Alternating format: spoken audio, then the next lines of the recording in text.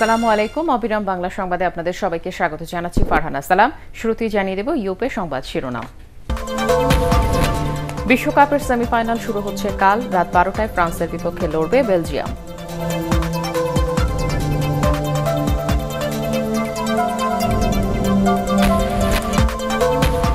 Saudi আরবে বন্দুকধারীদের হামলায় এক বাংলাদেশি সহ নিহত 4, আহত 1 জন।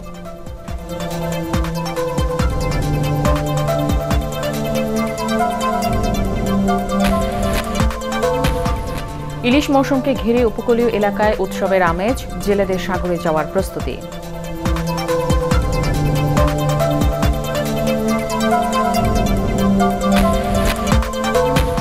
এবং ব্রাহ্মণবাড়িয়ার আশুগঞ্জ গুদামে জায়গা না থাকায় চাল দিতে পারছেন না মিল মালিকরা, হুমকির মুখে সরকারের ধান চাল সংগ্রহ অভিযান। বিশ্বকাপের 21 আসরে মাত্র পঞ্চমবারের মতো হতে যাচ্ছে অল ইউরোপিয়ান সেমিফাইনাল। নান্দনিক ল্যাটিন ফুটবলকে বিদায় করে দিয়ে মুখোমুখি হবে ইউরোপের পাওয়ার হাউসগুলো। আগামীকাল রাত 12টায় প্রথম সেমিফাইনালে ফ্রান্সের বিপক্ষে লড়বে বেলজিয়াম। 11 জুলাই একই সময় দ্বিতীয় সেমিতে ইংল্যান্ডের প্রতিপক্ষ ক্রোয়েশিয়া। সেমিফাইনালের কথা জানাচ্ছেন পরাগার মান।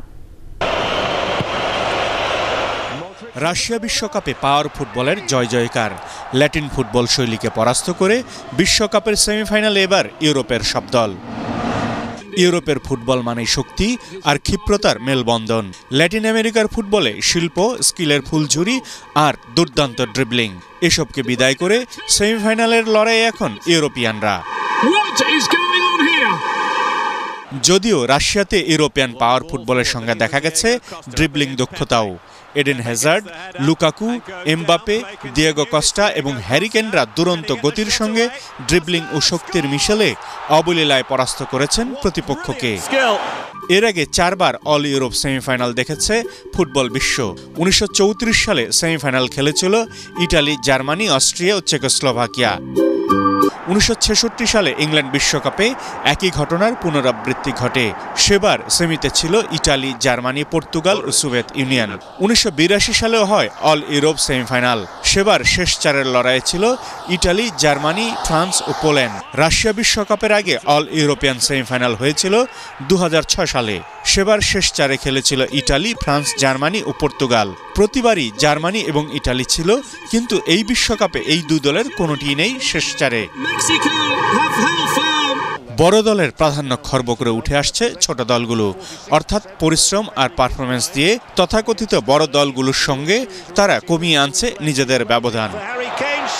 পরাগারমান, এটিএন বাংলা। বেলজিয়াম কিংবা ফ্রান্স নয়, 4 সেমিফাইনালিস্টের মধ্যে বল পজিশন কিংবা পাস অ্যাকিউরেসিতে বাকিদের চেয়ে এগিয়ে আছে ইংল্যান্ড। তবে প্রতিপক্ষের পোস্টে শটের হিসেব আনলে সবচেয়ে আক্রমণাত্মক দল ধরতে হবে বেলজিয়ামকে। আবার প্রতি ম্যাচে গড়ে 116 কিলোমিটার দৌড়ের পরিসংখ্যান বলছে মাঠে ক্রোয়েশিয়া কতটা পরিশ্রমী। রাশিয়া বিশ্বকাপের 4 সেমিফাইনালিস্টের পারফরমেন্স পর্যালোচনা করেছেন এস এম আশরাফ। সেমিফাইনালের প্রথম ম্যাচের র্যাঙ্কিংয়ের 7 নম্বরের সাথে লড়াইটা 3 নম্বরের। অতীত ইতিহাস হয়তো কথা বলবে 1998-এর ফ্রান্সের পক্ষে, তবে এই বিশ্বকাপের পারফরমেন্সে চোখ বুলালে দেখা যাবে সব বিভাগেই ফ্রান্সকে পেছনে ফেলেছে বেলজিয়াম। আবার বল পজেশন আর নিখুঁত পাসের হিসেবে এগিয়ে ইংল্যান্ড ও ক্রোয়েশিয়া।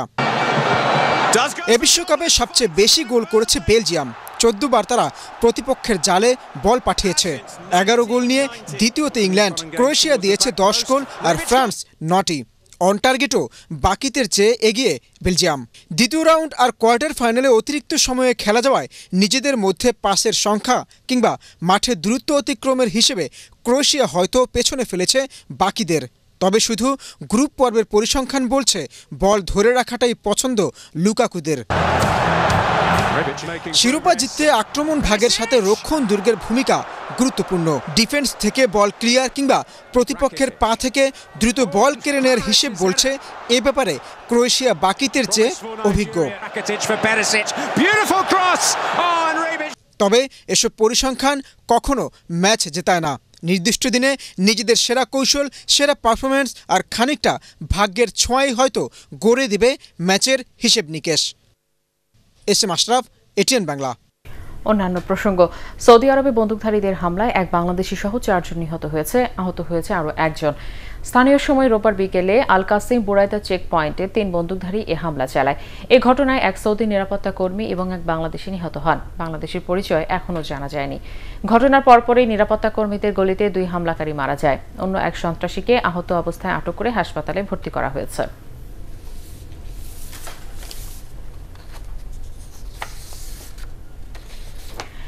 ইলিশ মৌসুমকে ঘিরে উৎসবমুখর পরিবেশ বিরাজ করছে পটুয়াখালীর উপকূলীয় এলাকার জেলেপল্লী এবং মৎস্য বন্দরে। গত বছর প্রচুর ইলিশ ধরা পড়ায় এবারও উপকূলের কয়েক হাজার জেলে প্রস্তুতি নিচ্ছে গভীর সাগর যাত্রার। এবারও প্রচুর ইলিশ ধরা পড়বে বলে আশা তাদের। পটুয়াখালী থেকে জাহিদ রিপনের রিপোর্ট, জানাচ্ছেন হাবিবুর রহমান অভি। কিছুদিন পরই শুরু হচ্ছে ইলিশ শিকারের ভরা মৌসুম।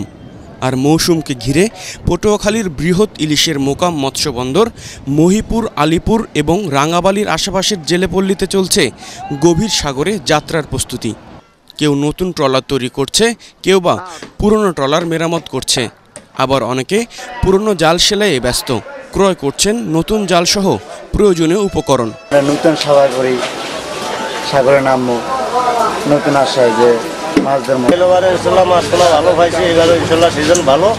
বৃষ্টিপাত, পানির লবণাক্ততার পরিবর্তন এবং সামুদ্রিক উত্তাল সহ আবহাওয়া অনুকূলে থাকলে বিগত বছরের ন্যায় এবারও প্রচুর ইলিশ ধরা পড়বে বলে আশা জেলে ও মৎস্য ব্যবসায়ীদের। এখনো সাগরে মাঝে মাঝে জলদস্যু দেখা যায়। এই জলদস্যু যদি দমন করা যেত তাহলে আমরা সাগরে শান্তিভাবে মাছ ধরতে পারবো। আমাদের আড়তদার পক্ষ থেকে যতটুকু সম্ভব তাদেরকে আমরা সাপোর্ট দিয়ে যাইতেছি। মা ইলিশ সহ জাটকা ইলিশ সংরক্ষণে সরকারের নানা উদ্যোগের কারণে এবছরও জেলেরা সুফল ভোগ করবেন বলে মনে করেন মৎস্য কর্মকর্তারা। জুলাইয়ের শেষ দিকে অথবা আগস্টের প্রথম দিকে সমান্তরাল মাইগ্রেশন শুরু হয়ে যাবে। যখন ইলিশের গোনাডাল ডেভেলপমেন্ট আসবে, প্রজনন পরিপক্কতা আসবে, ডিমের পরিপক্কতা আসবে, তখনই উপকূলে এবং নদীর দিকে ইলিশ ধাওয়া করবে। তখন আমরা চূড়ান্ত মৌসুম বলে আমরা মনে করব। আগস্ট, সেপ্টেম্বর ও অক্টোবর এই 3 মাস ইলিশের ভরা মৌসুম হলেও জুলাই মাসের মাঝামাঝি থেকেই সাগরে ইলিশ ধরা পড়ে। Bureau report, ATN Bangla. ব্রাহ্মণবাড়িয়ার আশুগঞ্জ খাদ্য গুদামে জায়গা না থাকায় চুক্তি করেও চাল দিতে পারছেন না মিল মালিকরা। এতে হুমকির মুখে পড়েছে সরকারের ধান চাল সংগ্রহ অভিযান। তবে কর্তৃপক্ষ বলছে গত বছরের মজুদ শেষ না হওয়ায় নতুন চাল গুদামে রাখা সম্ভব হচ্ছে না। ব্রাহ্মণবাড়িয়া থেকে ইসাক সুমনের রিপোর্ট, জানাচ্ছেন রাজীব সাহা। দেশের বৃহত্তর হাওড় অঞ্চলের উৎপাদিত ধান আসে আশুগঞ্জ মোকামে। এসব ধান স্থানীয় 4 শতাধিক রাইস মিলে প্রক্রিয়াজাত হয়, তারপর ঢাকা, চট্টগ্রাম সহ দেশের বিভিন্ন স্থানে সরবরাহ হয়। এজন্য ধান চাল সংগ্রহের একটি বড় অংশ আশুগঞ্জের চাতাল ব্যবসায়ীদের কাছ থেকে সংগ্রহ করে খাদ্য অধিদপ্তর। কিন্তু 2200 টন ধারণ ক্ষমতা সম্পন্ন আশুগঞ্জ খাদ্য গুদামে চাল মজুদ রয়েছে 3000 টন। অতিরিক্ত মজুদ থাকায় গুদামে এ মৌসুমের চাল রাখার পর্যাপ্ত জায়গা নেই। তবে মিল মালিকরা বলছেন গুদামে চাল পাঠিয়ে ট্রাকগুলো বসে থাকায় মালিকদের অতিরিক্ত ভাড়া দিতে হচ্ছে। এতে লোকসানের মুখে পড়েছে চাতাল ও মিল মালিকরা। এজন্য চাল সংগ্রহের সময় বাড়ানোর দাবি জানান তারা। জন জটিলতার কারণে আমরা ব্যবসায়ীরা হতাশাগ্রস্তের মধ্যে আছি। শত শত ট্রাক লাইনের মধ্যে রয়েছে, তাতে করে আমরা মিল মালিকরা লক্ষ লক্ষ টাকা গচ্ছা দিচ্ছি। গাড়ি লুট দিয়ে 7 দিন 8 দিন যাবত বসে রয়েছে, জায়গার জন্য আমরা মাল নামাইতে পারতেছি না। এই অবস্থা চলতে থাকলে তো আমরা মাল সরবরাহ করতে পারবো না। অন্যদিকে খাদ্য অধিদপ্তরের দাবি, পরিবহন ঠিকাদারদের কারসাজিতে গুদাম থেকে বিভিন্ন জেলায় চাল সরবরাহ করা যাচ্ছে না। যথেষ্ট পরিমাণ চলাচল সূচি থাকা সত্ত্বেও ডিসপাসের গাড়ির অভাবে আর কোয়ালিটির ব্যাপারেও আমরা একটু এইবার প্রাকৃতিক কারণে ধানের চালের কালারটা একটু লালচে হচ্ছে। যেগুলি আমাদের বিনির্দেশ বহির্ভূত, আমরা বিনির্দেশ বহির্ভূত কোনো অবস্থাতেই চাল নিতে পারবো না। সরকারের বিনির্দেশ মোতাবেকই আমাদের চাল সংরক্ষণ নিতে হবে। আগামী 30 আগস্ট পর্যন্ত চলবে চাল সংগ্রহ অভিযান। এর লক্ষ্যমাত্রা পূরণ করতে হলে দ্রুত গুদাম খালি করে চাল মজুত করার আহ্বান জানিয়েছেন ব্যবসায়ীরা। Bureau report, ATN Bangla. কুচিয়া রক্ষা এবং বাণিজ্যিকভাবে চাষের প্রযুক্তি উদ্ভাবনে কাজ করছেন মৎস্য গবেষণা ইনস্টিটিউটের বিজ্ঞানীরা। ময়মনসিংহের চাষিদের কুচিয়া প্রজনন এবং চাষ ব্যবস্থাপনার উপর প্রশিক্ষণ দিচ্ছেন তারা। এরই মধ্যে সফলতা পেয়েছেন তারাকান্দ উপজেলার মিলন চৌহান। ময়মনসিংহ থেকে শাহ আলম উজ্জ্বলের রিপোর্ট, জানাচ্ছেন নুরসেলিনা শিউলি। কুচিয়া মাছ দেখতে সাপের মতো হলেও এটি খেতে বেশ সুস্বাদু। একসময় বৃহত্তর ময়মনসিংহের হাওর বাওর নদীনালা খালবিল পুকুর এমনকি ধান খেতেও কুচিয়া পাওয়া যেত, কিন্তু দিন দিন এই মাছের আবাসস্থল ধ্বংস ও ব্যাপক আহরণের কারণে কুচিয়া এখন বিলুপ্তির পথে। কুচিয়া মাছ রক্ষা ও বাণিজ্যিকভাবে চাষের প্রযুক্তি উদ্ভাবনে কাজ করছে মৎস্য গবেষণা ইনস্টিটিউট। কুচিয়া চাষ ও গবেষণা প্রকল্পের অর্থায়নে দেশের বিভিন্ন এলাকার চাষিদের কুচিয়া প্রজনন ও চাষ ব্যবস্থাপনার উপর প্রশিক্ষণ দেওয়া হচ্ছে। যেই সম্পূরক খাদ্য উৎপাদন করেছি সেটা যদি চাষি পর্যায়ে ব্যবহার করে তাহলে হয়তো বাণিজ্যিকভাবে চাষাবাদ এবং পুনঃ উৎপাদন করা সম্ভব হবে। তো এই হারিয়ে যাওয়া মাছটাকে ধরে রাখার জন্য মূলত আমাদের এই প্রজেক্টটি চলছে। চাষ পদ্ধতি ও পুনঃ উৎপাদনের উপর প্রশিক্ষণের পর কুচিয়া পালন করে সফল হয়েছেন অনেকে। আগামী বছর আমি আরো পর্যাপ্ত পরিমাণে বাচ্চা উৎপাদন করে চাষিদের মধ্যে বিতরণ করতে পারবো এবং আমার পাশাপাশি আরো অনেকেই এটা চাষ করার জন্য আগ্রহী হবে। পুষ্টিমানে ভরপুর অপচলিত কুচিয়া মাছে অনেক ঔষধি গুণ রয়েছে বলে জানান বিজ্ঞানীরা। কুচিয়া খেলে মানুষের রক্ত শূন্যতা দূর হয়, ডায়াবেটিক্স কমে, উচ্চ রক্তচাপ কমে এবং ক্যান্সার প্রতিরোধক হিসাবে ব্যবহৃত হয়। আমরা আশা করছি এই বিলুপ্তির হাত থেকে রক্ষা করার জন্য আমাদের যে প্রযুক্তি যদি মাঠে ঘাটে ছড়িয়ে যায় তাহলে অবশ্যই কুচিয়া মাছ আমাদের কাছে আবার ফিরে আসবে। ইউরোপ, আমেরিকা, ভিয়েতনাম, থাইল্যান্ড, চীন সহ বিভিন্ন রাষ্ট্রে কুচিয়া মাছের ব্যাপক চাহিদা রয়েছে। বৈদেশিক মুদ্রা অর্জনে এ মাছ চাষের উপর গুরুত্ব আরোপ করেছেন মৎস্য বিজ্ঞানীরা। Bureau report, ATN Bangla. রাজধানীর মিরপুরের কালশী এলাকায় বাস চালকের বেপরোয়া গতির কারণে ATN বাংলার একটি গাড়ি সহ 4টি গাড়ি দুর্ঘটনার শিকার হয়েছে। তেঁতুলিয়া পরিবহনের একটি বাস পাবলিক সার্ভিস কমিশনের একটি গাড়িকে পেছন থেকে সজোরে ধাক্কা দিলে এই দুর্ঘটনা ঘটে। দুর্ঘটনায় ATN বাংলার চিফ নিউজ অপারেশনস বাদল মুস্তাফিজের স্ত্রী, কন্যা সহ 5 জন আহত হন।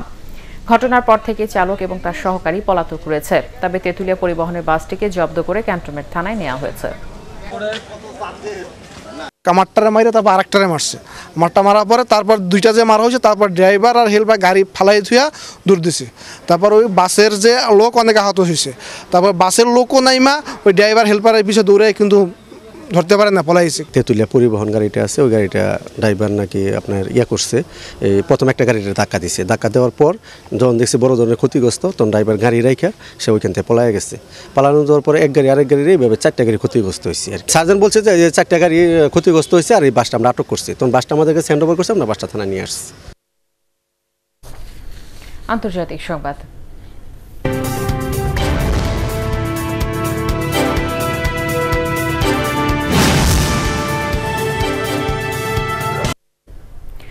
তুরস্কের ইস্তাম্বুলে ট্রেনে 6টি বগি লাইনচ্যুত হয়ে অন্তত 10 জন নিহত হয়েছে, আহত হয়েছে কমপক্ষে 70 জন। স্থানীয় প্রশাসন জানিয়েছে বুলগেরিয়ার সাথে সীমান্তবর্তী কাপিকুল শহর থেকে ট্রেনটি ইস্তাম্বুল যাচ্ছিল। 350-র বেশি যাত্রী নিয়ে রওনা হওয়ার পর তেরিকদাগ প্রদেশে ট্রেনটি দুর্ঘটনার কবলে পড়ে। এর পরপরই উদ্ধারকারীরা ট্রেনের হতাহত যাত্রীদের উদ্ধার করে। দুর্ঘটনার কারণ নিয়ে ভিন্ন ভিন্ন মতামত পাওয়া গেছে। প্রশাসন বলছে প্রতিকূল আবহাওয়া বা ভূমিধসের কারণে ট্রেনটি লাইনচ্যুত হয়েছে। অন্যদিকে গণমাধ্যমের মতে সেতু ভেঙে পড়ায় ট্রেনটি দুর্ঘটনার কবলে পড়ে। দুর্ঘটনায় হতাহতদের প্রতি সমবেদনা জানিয়েছেন তুর্কি প্রেসিডেন্ট রিসেপ তাইয়েপ এরদোগান। থাইল্যান্ডের গুহায় আটকে পড়া বাকি 8 কিশোর ফুটবলার এবং তাদের কোচকে উদ্ধারে আবারও অভিযান শুরু করেছেন ডুবুরিরা। রোববার 4 জনকে উদ্ধারের পর সকাল পর্যন্ত স্থগিত ছিল অভিযান। ভারী বৃষ্টির আশঙ্কায় যত তাড়াতাড়ি সম্ভব বাকিদের উদ্ধারে কাজ করছেন বিশেষ প্রশিক্ষিত 90 জন ডুবুরি। এদের মধ্যে 50 জন অন্য দেশের। উদ্ধারকর্মীরা জানিয়েছেন গুহার ভেতরে বৃষ্টির পানি বাড়তে থাকায় অক্সিজেনের সংকট দেখা দিয়েছে। এজন্য দ্রুত সময়ের মধ্যে প্রযুক্তি সহায়তা নিয়ে বাকিদের উদ্ধারের প্রচেষ্টা চালানো হচ্ছে। এদিকে Elon মুস্ক space x rocket company কিশোর ফুটবলারদের উদ্ধারে একটি ছোট আকারের সাবমেরিন পাঠিয়েছে। বিশেষ আকারের ছোট এই সাবমেরিনটি একজন কিশোরকে বহন করতে পারে। চীনা বাদামের বাম্পার ফলন হয়েছে ফরিদপুরের চরাঞ্চলে। তবে অতিবৃষ্টির কারণে কিছু জায়গায় পানি ওঠায় বাদামের ব্যাপক ক্ষতির শঙ্কায় রয়েছেন কৃষকরা।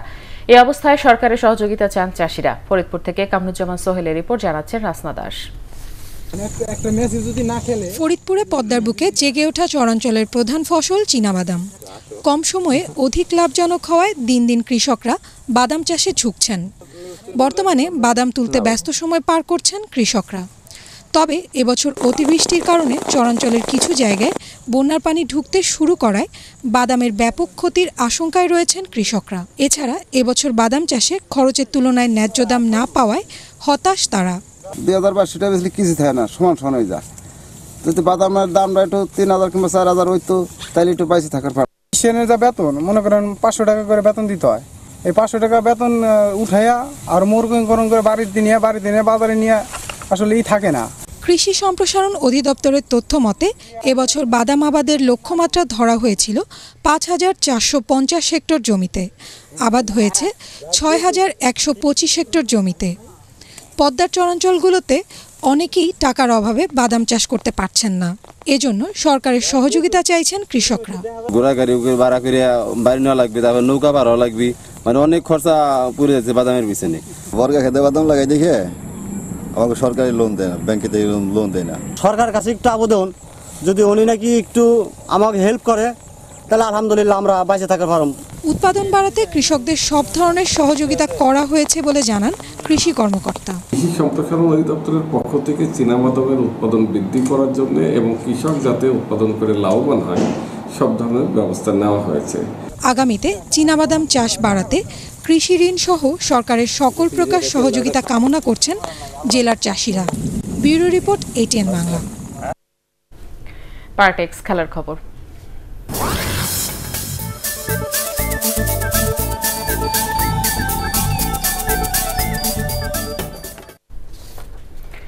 নারী টি-20 বিশ্বকাপের বাছাই পর্বে স্বাগতিক নেদারল্যান্ডসকে 7 উইকেটে হারিয়ে 2 ম্যাচে টানা জয় পেল বাংলাদেশের মেয়েরা। টসে হেরে ব্যাট করে বাংলাদেশের বোলিং তাণ্ডবে মাত্র 42 রানে অল আউট হয় নেদারল্যান্ডস। দলের পক্ষে সর্বোচ্চ 15 রান করেন শ্রী ক্যালেস। বাংলাদেশের বোলারদের মধ্যে রুমানা 2 রানে 3টি এবং ফাহিমা 3 রানে 3টি উইকেট নিয়ে স্বাগতিক শিবিরে ধস নামান। জবাবে বাংলাদেশ 73 বল হাতে রেখে 3 উইকেটে 44 রান করে জয় পায়। শামিমা সুলতানা সর্বোচ্চ 14 রান করেন। ফারজানা হক 9 বলে 11 রানে অপরাজিত থাকেন। নিজেদের প্রথম ম্যাচে পাপুয়া নিউগিনিকে হারায় বাংলাদেশ। রোহিত শর্মা সেঞ্চুরিতে ব্রিস্টলে তৃতীয় টি-20তে ইংল্যান্ডকে 7 উইকেটে হারিয়ে 2-1 সিরিজ জিতে নিল ভারত। টসে ব্যাটিংয়ে নেমে উদ্বোধনী জুটিতে 94 রান যোগ করে ইংল্যান্ডকে বড় সংগ্রহের ভিত করে দেন জেসন রয় এবং জস বাটলার। 34 রানে বাটলার ফিরলেও 67 রান করেন জেসন রয়। এরপর অ্যালেক্স হেলসের 30 আর বেয়ার স্ট্রোর 25 রানে 9 উইকেটে 198 রান তোলে স্বাগতিকরা। জবাবে 21 রানে শেখর ধাওয়ানের উইকেট হারালেও রোহিত শর্মার 56 বলে অপরাজিত 100 আর পান্ডিয়ার 14 বলে 33 রানের ঝোড়ো ইনিংসে 8 বল হাতে রেখে জয় তুলে নেয় ভারত। ম্যাচ সেরা এবং সিরিজ সেরা হয়েছেন রোহিত শর্মা। শেষ করবার আগে ইউপি সংবাদ শিরোনাম জানাবো আরও একবার। বিশ্বকাপের সেমিফাইনাল শুরু হচ্ছে কাল রাত 12টায় ফ্রান্সের বিপক্ষে লড়বে বেলজিয়াম।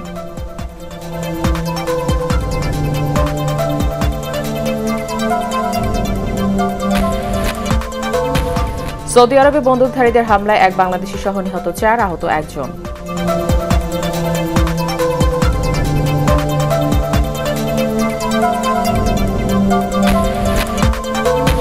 ইলিশ মৌসুমকে ঘিরে উপকূলীয় এলাকায় উৎসবের আমেজ, জেলেদের সাগরে যাওয়ার প্রস্তুতি।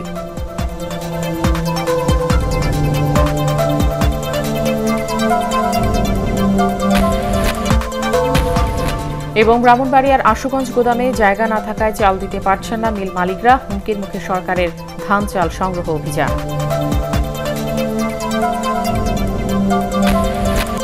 পরবর্তী সংবাদ দেখার আমন্ত্রণ জানিয়ে এখনকার মতো শেষ করছি। ATN বাংলার সংবাদ ইউটিউবে দেখতে ব্রাউজ করুন www.youtube.com/ATN Tube News। সাবস্ক্রাইব করে সাথেই থাকুন।